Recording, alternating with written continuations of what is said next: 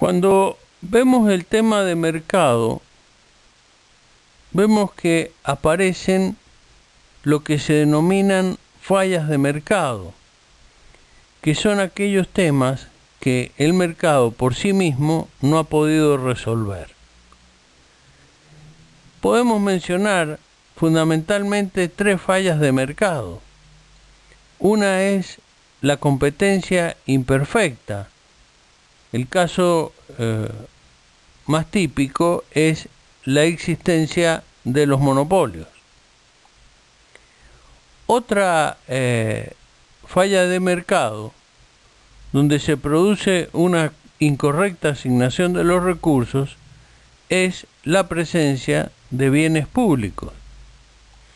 Y por último, el tema que vamos a ver en esta diapositiva, se presenta lo que se denominan las externalidades. Las externalidades son comportamientos de determinados individuos o empresas que afectan el bienestar de los demás agentes económicos. Cuando se presentan estas externalidades, se producen o se generan diferencias entre las valoraciones sociales y las valoraciones que hacen los privados dentro del mercado de un bien, ya sea en la producción de dicho bien o en el consumo del mismo.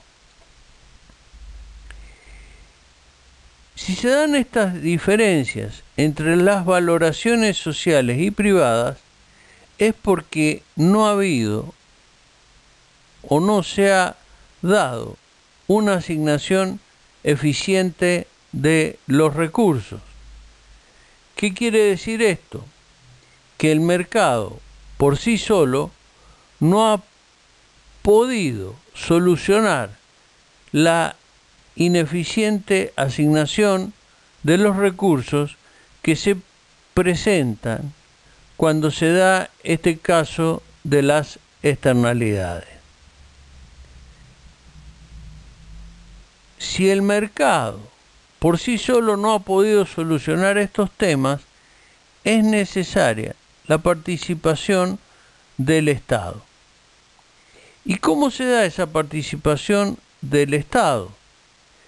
Esa participación se da aplicando impuestos para tratar de reducir o eliminar las externalidades que sean negativas, o por lo contrario, aplicando subsidios para incentivar aquellas actividades que sean positivas.